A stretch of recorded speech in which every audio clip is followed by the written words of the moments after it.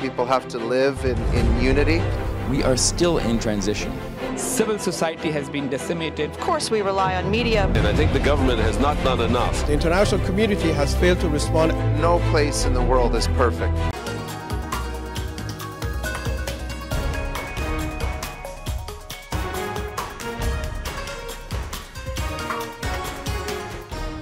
Hello viewers, I'm your host Lipakshi Khurana with another episode of South Asia Focus. Let's begin the show. In the past 6 months, the Indian Ocean island Sri Lanka has become an altogether different country. And while the data and surveys might have put it at a better position in happiness indices, the pictures at ground speak in stark contrast. The protracted anti-government protests have entered another week with people intensifying their demands for the president's resignation. The crisis have also ushered in a new lifestyle for people who have ditched their bikes and cars and have picked bicycles to commute to their offices.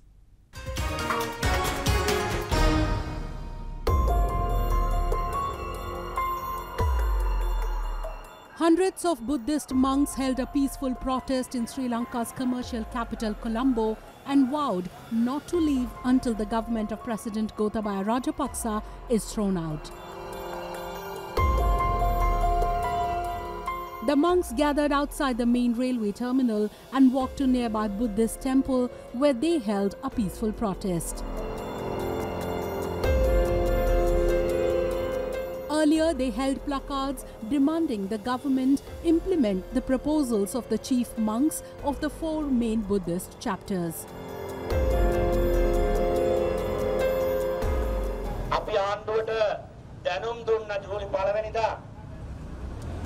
සතියක් ඇතුළතදී මහානායක හමුදුරන් වහන්සේලාගේ ඒ යෝජනාවලිය ක්‍රියාත්මක කිරීමේ ප්‍රවේශයක් හෝ ලබා නොගන්නේ නම් අපි කොළඹට එනවා හැබැයි එන්නේ ආපහු යන්න නෙවෙයි නන්දසේන රාජපක්ෂ ඇතුළු මේ හොර නඩය එළවලා යන්නයි අපි ඉන්නේ කියන කාරණාවක් මතක් කළා.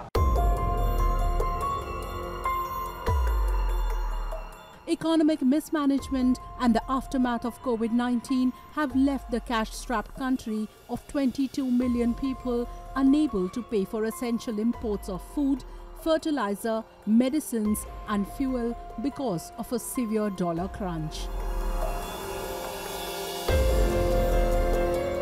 Inflation reached 54.6% in June as the Indian Ocean nation battles its worst economic crisis in decades. And the central bank is expected to raise rates at its next policy announcement. Speaking after a recent visit by an IMF delegation, Prime Minister Ranil Wickremesinghe outlined a roadmap in Parliament to chart a way out of the crisis. However, this hasn't been able to cool down the tempers of common people. In a separate incident, hundreds of protesters gathered near the Parliament building were hit with water cannons and tear gas as they launched what they called the final push of the struggle to topple the government of President Gotabaya Rajapaksa. The protests have been led by young people and supported by opposition political parties, trade union and civil society activists and ordinary civilians. The government seems to have exhausted all available options but has failed to bring the crisis under control. People continue to face the pain of hours-long queues. However, in such a situation, there are also people who have switched to a completely different mode of lifestyle.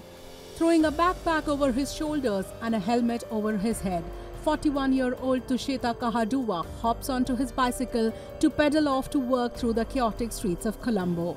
Tushita Kahaduwa is among thousands of Sri Lankans who are ditching their vehicles at home and switching to bicycles to commute and go about their daily lives since the cash-strapped country was hit with a crippling fuel shortage, resulting in long lines at petrol stations.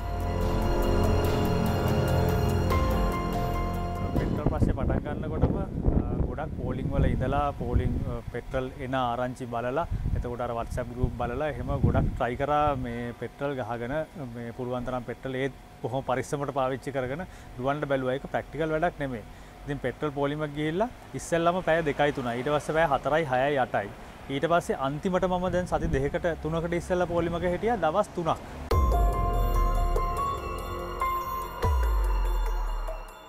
Amidst the fuel shortage-inspired two-wheel frenzy, bicycle shop owners appear to be the only people who are having a good time as their stocks are running out like never before. Experts, however, say that this might be a good step towards people's health, but this is not a voluntary step and the country has to come out of the crisis in order to achieve some real growth. Sri Lanka hasn't received new fuel shipments in about 2 weeks and the government to date hasn't announced when new stocks will arrive. Faced with severely depleted petrol and diesel stocks, the government last week closed schools, asked public employees to work from home and started rationing fuel to essential services. Sri Lanka will present its debt restructuring plan to the International Monetary Fund in August to push forward talks to lock in a $3 billion bailout package. However, the country's financial woes are expected to take time to resolve as they will involve structural changes to put public finances and debt sustainability back on track.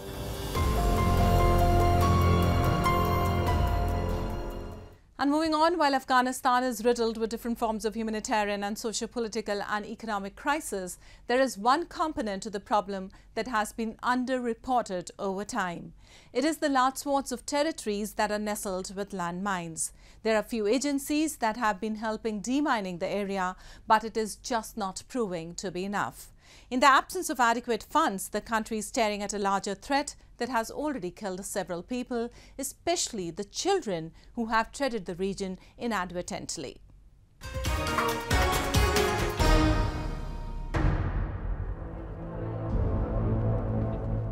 These men in a straight line wearing protective vests are mine clearance workers from Danish Refugee Council scanning a barren patch of land with their equipment. They install a flag near even a barely visible device in the dirt and then connect it by wires that are hundreds of meters long to a small makeshift control center. The countdown begins and the device blows up, and the deminers return to continue their work. A large part of the area that was used as a battlefield by different forces in the long era of war in Afghanistan is filled with mines, and demining that region has become one of the biggest challenges the country has faced in a long time. People have lost their lives, sometimes limbs, which leave them paralyzed for their entire lives in the absence of a good healthcare system in the country. The issue of landmines and unexploded ordinances is a very, very big problem in Afghanistan. Afghanistan is actually one of the most contaminated countries on earth. The UN Mining Agency estimates that almost 80% of civilian casualties from explosive remnants of war are children, partly due to their curiosity, as well as their regular role in collecting scrap metal to sell to bolster families' incomes. In the 7 months to March, about 300 Afghan children were killed or maimed by landmines and other unexploded devices, according to the UN's Children's Agency. At a Red Cross hospital nearby, the effects of the landmine problem are clear as dozens of Afghans, including young children, walk across the hallway with their prostheses. Experts say the country will continue to face a similar fate if it doesn't get enough financial assistance from others. Landmines need to go, and it can happen only with the integrated efforts of all, they say. Victims of the blast say they didn't get enough opportunity. زبکندار ولایت کې نن اته کاله مخکې کنار زیادې مین باندې خطلې ما دواړې پښې مې ماته د لاس ورکړې دي نن اته کاله مخکې که دولت افغانستان بود چهار اطراف از مین بود ما با مین شناخت کامل نداشتیم وقتی که ما داخل منطقه شدیم به قلعه نزدیک شدیم وقت متوجه شدیم که انفجار شد زیر پایین یک وقت متوجه شدیم که پای ما دست رفته. Experts believe that the Taliban's return to power last summer should have helped demining efforts, with swaths of territory that were off limits during the fighting finally accessible. However, the foreign governments have now frozen development aid to the Afghan government, unwilling to send their money which has only toughened the task. The West and the US have refrained from providing support in view of the potential threats that could emerge with the resurgence of terrorist groups, including Al-Qaeda, which was responsible for 9/11 attacks. And this has resulted in the Afghan government agency that oversees mine clearance losing its roughly $3 million funding and laid off about 120 staff in April, the majority of the organization, because it couldn't pay salaries.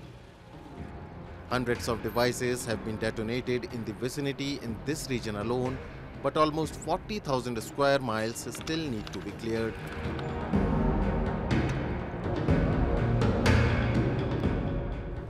Moving on, India's unmatched growth story received a new feather in its cap when its annual FDI inflow amounted to over $83 billion last financial year. And now the country is projected to receive $100 billion this year. We show you through our show how the government's assertive policies, coupled with investors' increased interest in the democratic India, are paying rich dividends.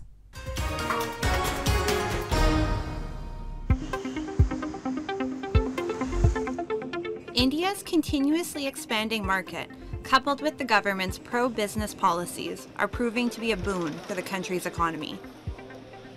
After registering a slowdown in the early phases of the COVID-19 pandemic, India's economy has bounced back with a sharp rise in foreign direct investments, FDIs.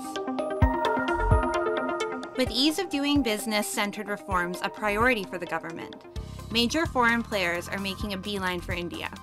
And the numbers do not lie. India recorded a surge in FDIs for the 9th consecutive year, receiving FDIs worth $83.57 billion in the last financial year alone, a historic high. This is a 23% rise in FDI inflows since the pandemic outbreak, and a nearly 20-fold increase in the last 18 years. While the Russia-Ukraine war has severely affected the global trade equilibrium, many experts have expressed confidence in a resilient Indian economy. Our trade with Western countries has not come down. There has been a leap, a quantum leap in relation to trade with Western countries also. At the same time, our trade with Russia has seen tremendous boost up as such. The sectors that performed exceedingly well last year were computer software and hardware. They emerged on top with around a 25% share of total foreign investments received by India in 2021, followed by the services sector and the automobile industry. As per India Brand Equity Foundation, a government agency, the Indian manufacturing industry, which registered a 76% growth in the last financial year, is poised to become a global hub by 2030. Both domestic and international economic observers have also predicted that India will touch the coveted $100 billion mark in foreign direct investments this year. Our credibility in international market is also improving. So in my opinion, that it will not be difficult for India to achieve the target of $100 billion. With restrictions lifted on foreign investment in sectors like insurance and defense, foreign investors have Indian companies high on their radar. Experts believe liberalization of sectors in the Indian economy are a welcome sign to foreign investors and is a signal to the world to invest in brand India. And time now for Asia This Week, the stories from across the continent.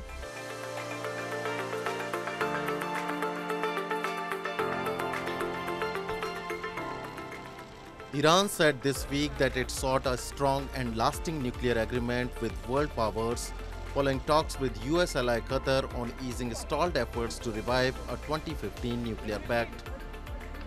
Qatari Foreign Minister Sheikh Mohammed bin Abdul Rahman Al Thani visited Tehran a week after EU-mediated indirect US-Iran talks in Doha failed to break a deadlock hindering efforts to resurrect the nuclear agreement.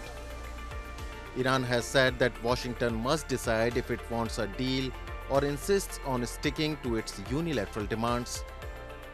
Under the 2015 deal, Iran curbed its uranium enrichment work, a potential pathway to nuclear weapons, in exchange for relief from economic sanctions. But former US President Donald Trump pulled the United States out of the pact in 2018 and reimposed tough economic sanctions, prompting Tehran to breach many of the deal's nuclear limitations. And after almost a year of indirect negotiations in Vienna, the broad outline of a revived deal was agreed. But then talks broke down in March, largely over Tehran's demand that Washington remove its Revolutionary Guards from a US terrorism list. The United States refused, arguing that this was outside the scope of reviving the agreement.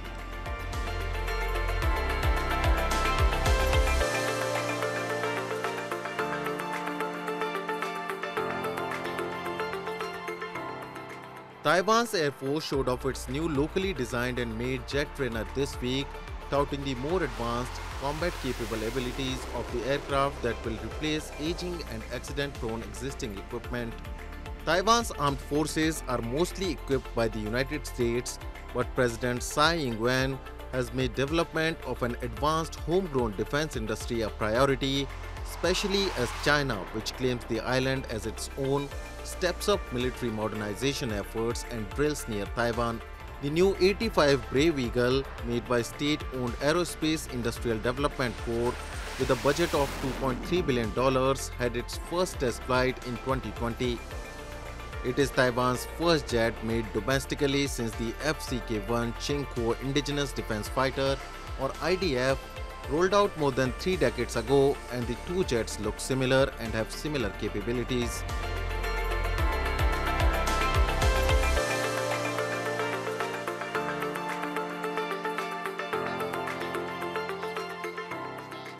In the recent Sanrio Character Ranking 2022, the #1 position was given to Cinnamoroll. With more than 60 years of experience, Sanrio has created many popular characters like Hello Kitty, Cinnamoroll, Pom Pom Purin, Kuromi, and others. President of Sanrio, Mr. Tomokuni Suji, explains the company policy and character breeding as well. 我々がやってるビジネスでソーシャルコミュニケーションビジネス、やっぱり人と人とをつなぐであったりとか、やっぱりコミュニケーションをつなぐであったりとかっていうところが我々がやってきたビジネスなんですね。で、キャラクターっていうのは思いの代弁者、いわゆるありがとうって素直に言えなくても、例えばこのキティちゃんをあげたことによって感謝の気持ちを伝えるであったりとか、そういった気持ちの代弁者という意味合いも込められていたんですね。そういった企業理念に基づいてですね、我々がやるべきことというのがやっぱり人と人とをつないでいく、それも単純につなぐだけじゃなくて笑顔でつないでいくっていうところで、ワンワールドコネクティングスマイルズといったいわゆる笑顔をつないで世界を平和にしていこうというそういった企業ビジョンをですね、新たに打ち立てさせていただいてゴールとしてやらせていただいております。Sanrio is taking its character creation to the next level. The firm is targeting education field and digital entertainment with a motive to bring smiles to all faces over the world.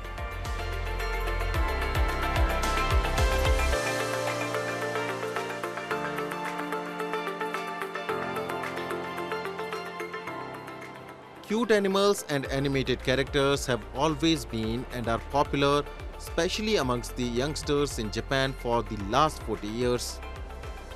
The Japan Character Awards were recently organized, in which several companies participated. Companies shared their knowledge and upcoming strategies. The winning character this time was Chiikawa. Chiikawa means small and cute. It debuted on a TV show and got popular on social networking sites. 今後ですね、さまざまなタイアップやキャンペーン、プロモーション、売り場のポップアップなどですね、たくさんの企画をご用意しておりますので、今後のちいかわの活躍にぜひご期待いただきたい。同時にこのちいかわをですね、日本を代表するキャラクターに育てられるようにですね、頑張っていきたいと思いますので、応援よろしくお願いいたします。Shirotan, the White Seal, has 23 years of long history. It is a plush toy character, but now he also appears in Hug Pillow and short animated cartoon. This is computer software that combines songs with favorite voice. It is the Vocaloid. It is used for promotion of characters on the website. Japanese character business is developing business to create many more characters that are making fans worldwide.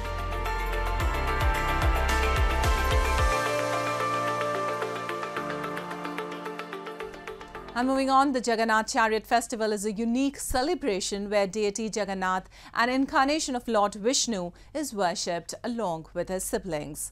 In a massive show of fervour and devotion, tens of thousands of people from across the country gather in the Indian town of Puri to pull the chariots of Lord Jagannath, his brother Balbhadra and his sister Subhadra. The festival now is celebrated with great fervour across India and Nepal. Have a look. A sea of devotees was witnessed in the Indian town of Puri as tens of thousands of people gathered to witness the pulling of beautifully decorated Jagannaths of Hindu deity Jagannath, his brother Balbhadra and sister Subhadra. These structures resembling temples carry the three main Hindu deities.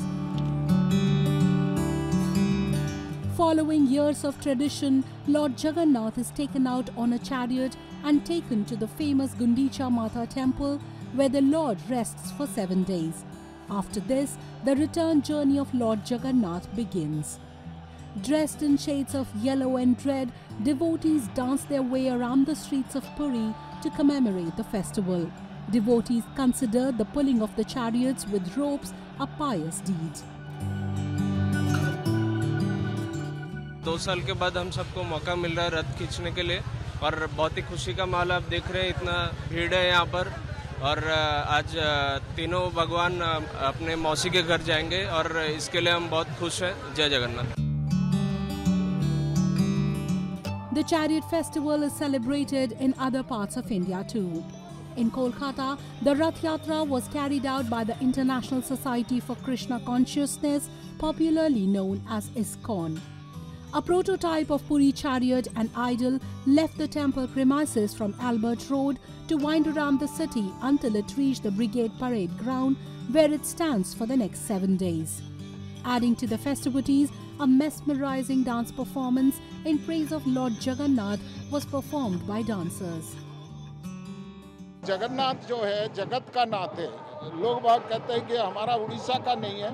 हाँ, उड़ीसा में है, लेकिन ये जगत का नाथ है। जगत means पूरा विश्व, तो सभी का वो नाथ है। तो इसलिए जगन्नाथ जी जो मंदिर में एक वो परंपरा के हिसाब से कुछ लोग जा नहीं पाते, तो जगन्नाथ जी आज के दिन तिथि के अनुसार वो मौसी के यहाँ जाते हैं। तो मौसी का वो एक बहाना है।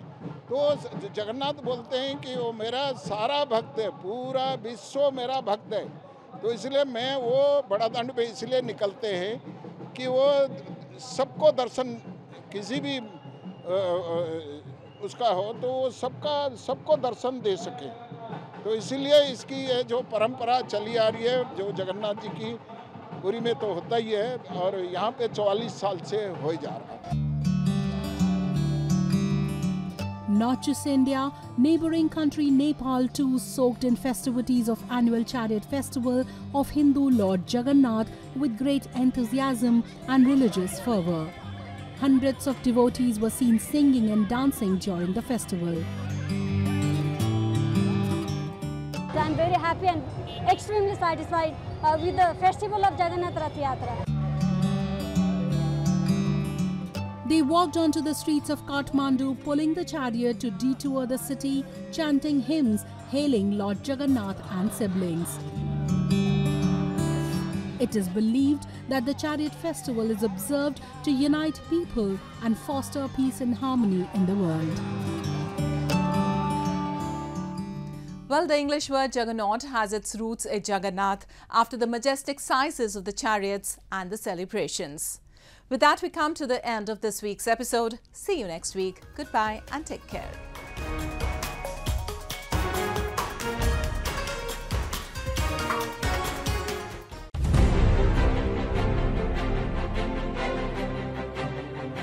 People have to live in unity. We are still in transition. Civil society has been decimated. Of course, we rely on media. And I think the government has not done enough. The international community has failed to respond. No place in the world is perfect. Subscribe TAG TV YouTube channel and press the notification button.